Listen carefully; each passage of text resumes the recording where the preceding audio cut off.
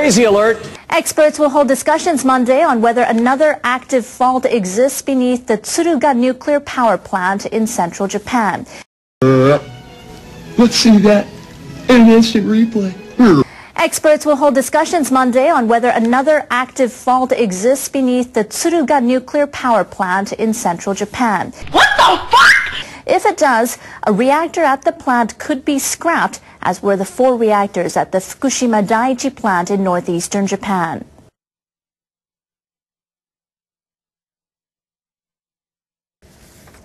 There are 17 commercial nuclear plants across Japan, plus 1 major research reactor. Japan's Nuclear Regulation Authority has ordered geological surveys for some of these sites. Experts have conducted an inspection at the Tsuruga nuclear plant.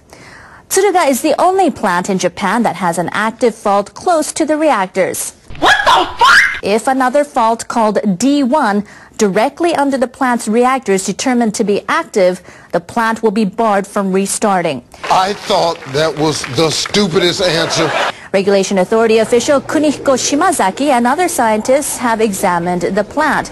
They conducted a so-called trench survey by digging into the ground beneath the compounds to examine the faults. They confirmed that the Urasoko fault is active. They also had a close look at D1 fault, which runs directly beneath the reactor.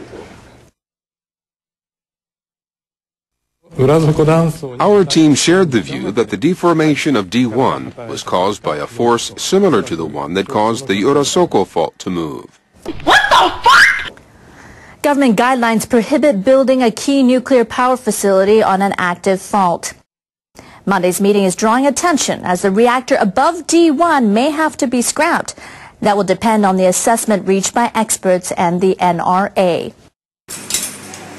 What the fuck? Let's see that in an instant replay.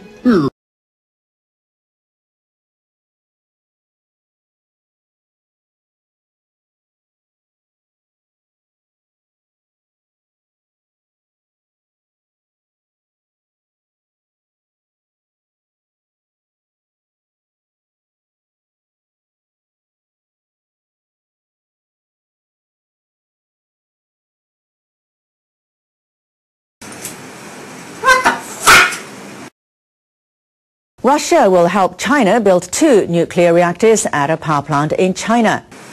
What the fuck? This is part of a plan to expand energy cooperation between the 2 nations. The agreement was signed by Russian Prime Minister Dmitry Medvedev and Chinese Premier Wen Jiabao when they met in Moscow. The 2 leaders also agreed to expand bilateral cooperation on nuclear energy usage. Russia's State Nuclear Energy Corporation, Rosatom, says the construction of 2 new reactors will begin later this month at a Chinese nuclear power plant in Jiangsu province. Medvedev said the 2 nations will soon sign another agreement to boost energy cooperation not only on nuclear energy but also on oil and natural gas. Russia has been active to export nuclear power technology and facilities to emerging economies. That's despite the nuclear accident in Japan last year.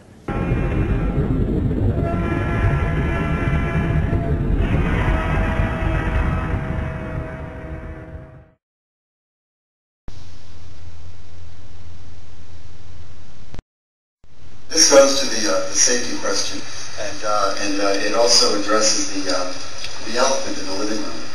Whenever I hear people say, let's restart, set and no fray, when life and death are very breath, is what's at stake, they talk of tube fluidity, elastic instability, and Fukushima rises like a mushroom-headed snake.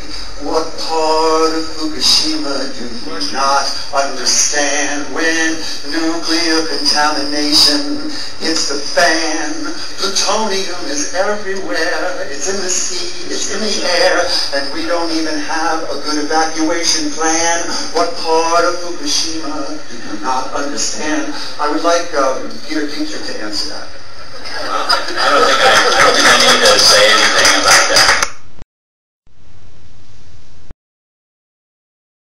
Delegates to the UN Climate Change Conference in Doha, Qatar, are divided over a key issue, money. They're debating how much money developing nations should receive to help them tackle global warming.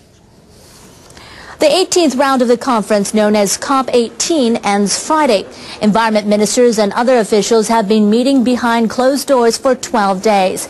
Developing countries are demanding that industrialized nations provide extensive subsidies in exchange for their support of key issues. The issues include a new emission reduction framework in which every country would participate. The framework would be launched in 2020. Delegates have agreed to an interim plan that will start next year.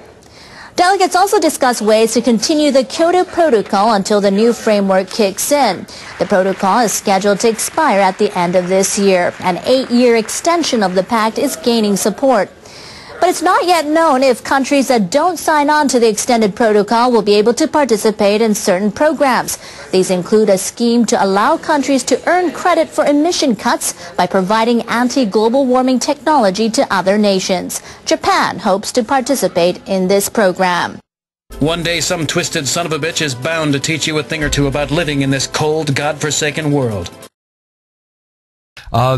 Now, what's causing the ice caps to melt?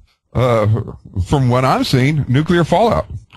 Now, when Chernobyl blew up, this is the same time. This is how these guys work. It's amazing. Okay, they came out with this, aerosol cans, don't spray aerosol cans because it hurts the ozone.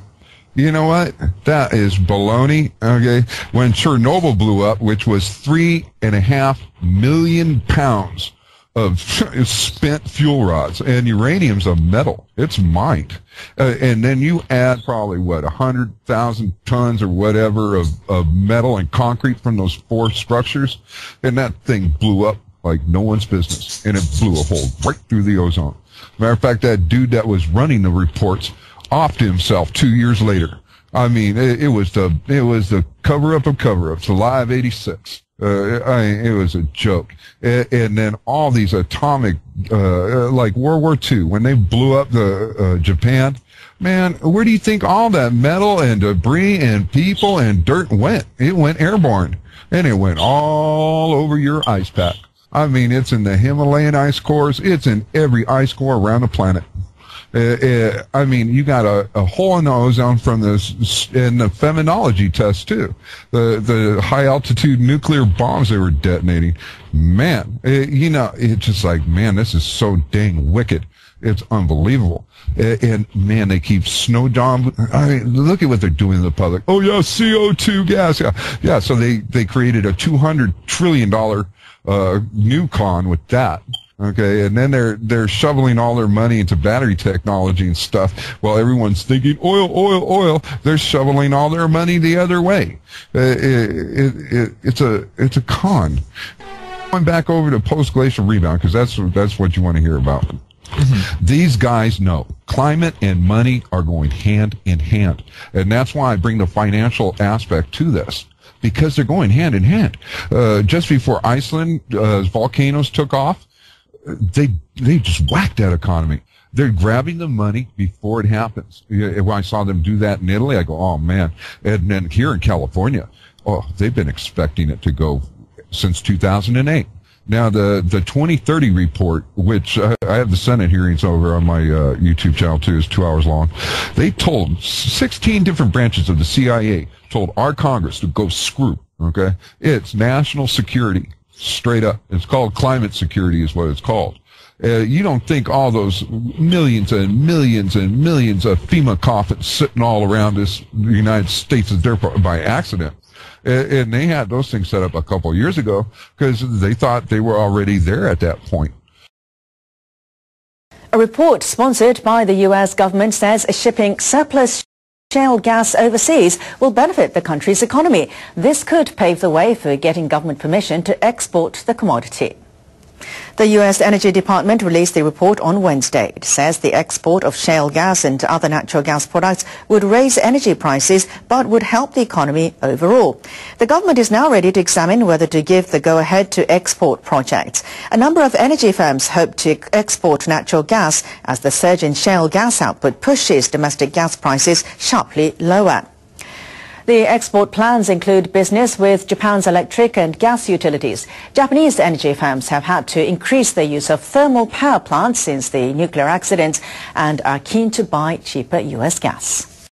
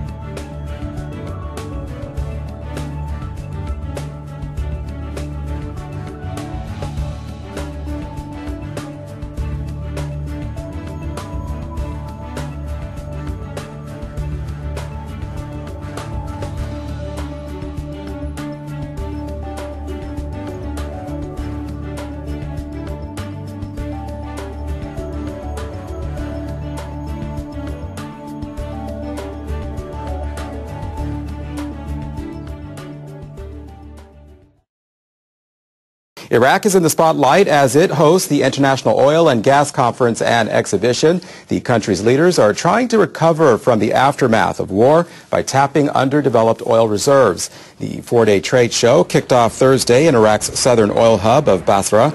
It's the largest event of its kind to be held in the country. More than 350 companies from around the world are represented at the fair. 60,000 people are expected to participate.